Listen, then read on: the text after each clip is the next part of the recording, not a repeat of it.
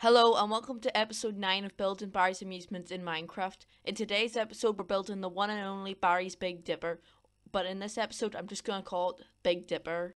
As always, if you're enjoying this series and want to see more, please subscribe for more content like this in the future. Now let's get started with the Big Dipper.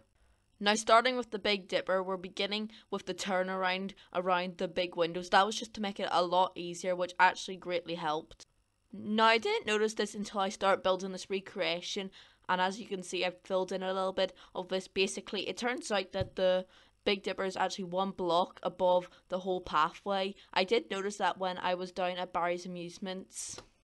And I only noticed it just because there was like a graveyard right next to one site, and it turned out it was slightly elevated above the ground. And that turns out that area has a small section, it has some old like signs and stuff.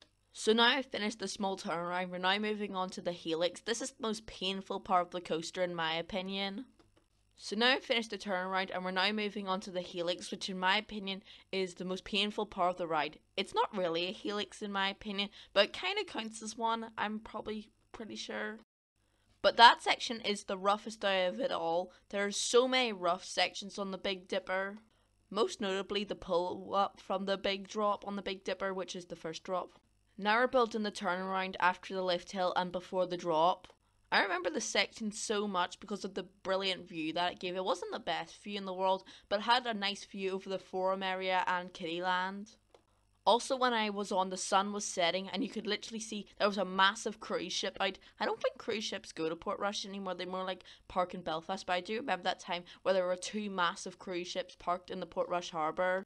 It was one of my most memorable rides on a roller coaster ever, despite the fact the coaster itself was complete garbage. As you just saw now, I'm beginning the big pull up from the drop, which leads into this big hill that goes over the station.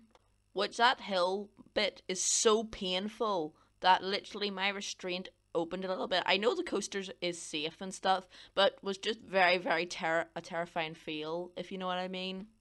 Now we're beginning the downwards twisting drop that leads into a loop.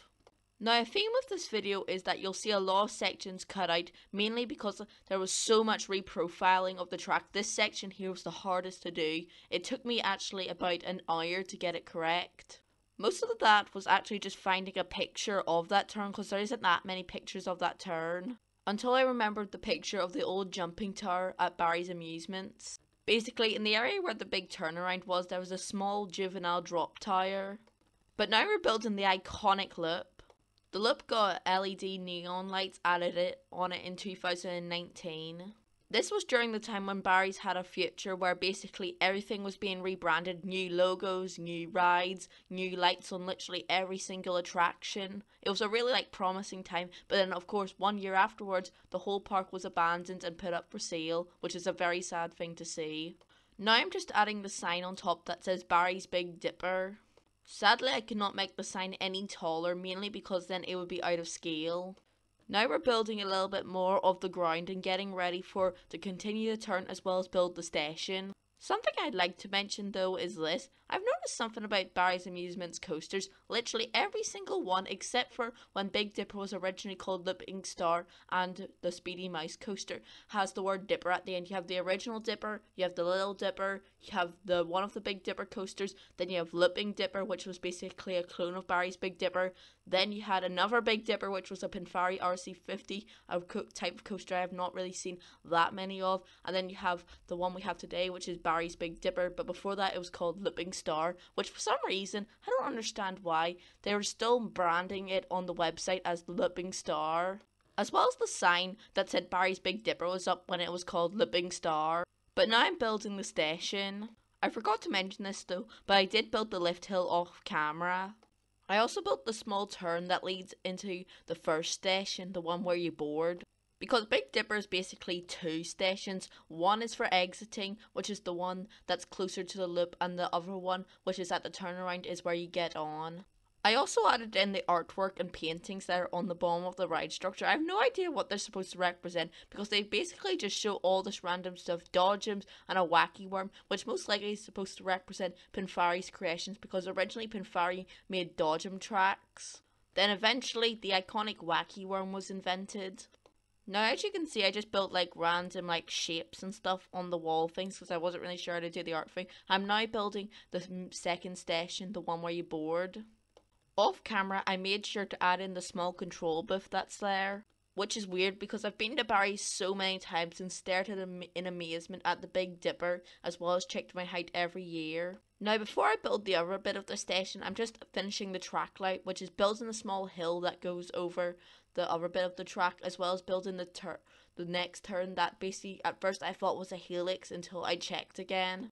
But actually, it's just a turn right before you go up a hill, through a straight section, round the turnaround before hitting the brake run, which is extremely abrupt and extremely sometimes painful. Now, I know the top of these station roofs are actually this reflective, like mirror thing, but for that, I just made it grey because it was the best I could do to represent it.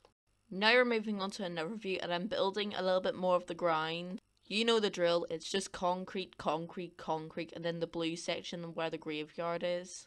Now in this section of the time lapse, I do build the water pool that's in the middle of the both turnarounds of the Big Dipper, both sides of it, I meant. However, I had to re-profile the turn because it didn't look good, which is another thing I did off camera, as well as redid the water pools. So I completely jumped over that, and we're now moving on to the catwalk, which is basically this wooden platform that goes down the side and is just used for evacuations. I did it in the exact same style as I built a Pinfari coaster in another world. Now I am just adding the top section, which basically features the sign that says Big Dipper as well as the small loop. The loop disappeared for a few years but then came back with the neon LED lights, which is very good to see. This top part up until around 2009 said Looping Star on the very top. So to finish off this time lapse, we're building the supports.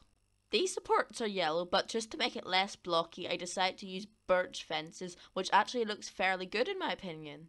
Basically, the Big Dipper's had the same colour scheme ever since its opening in July of 2002.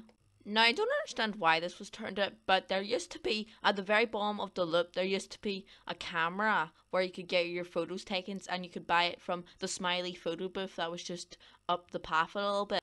I haven't seen many Big Dipper photos in recent years though. I don't know why it was turned off in the first place, I really don't know. While I'm building the supports, I might just quickly explain, I don't think many people know this, except if you're an enthusiast, of course, why those water pools are there. At first it might sound unsafe, but it is actually safe. I've noticed to the side that there's like this big water pump thing that stores water, so let's say for example one of the tanks ends up emptying, they just fill it up again. The reason why there's no foundations is because this coaster is meant to travel. Pinfari ZL42s can be transportable. Looping Dipper, the original ZL42 at Barry's, actually ended up going on the travelling fair circuit. It ended up going to Tramore Amusement Park as well as Bundoran Adventure Park, which I hope Barry's Big Dipper suffers the same fate and it can travel around Northern Ireland or the Republic of Ireland. I know there wouldn't be that many showmen who would have the funds to travel such a large attraction, but maybe Thunderland could pick it up or something. Just save Big Dipper, that's all I'm saying. Now that concludes episode 9 of Building Barry's Amusements in Minecraft. In tomorrow's episode we're going to be building the Turtle Splash, Extreme Orbiter, as well as building the Express Train. Again, if you're enjoying this series and want to see more, please subscribe. And thanks for watching, and goodbye.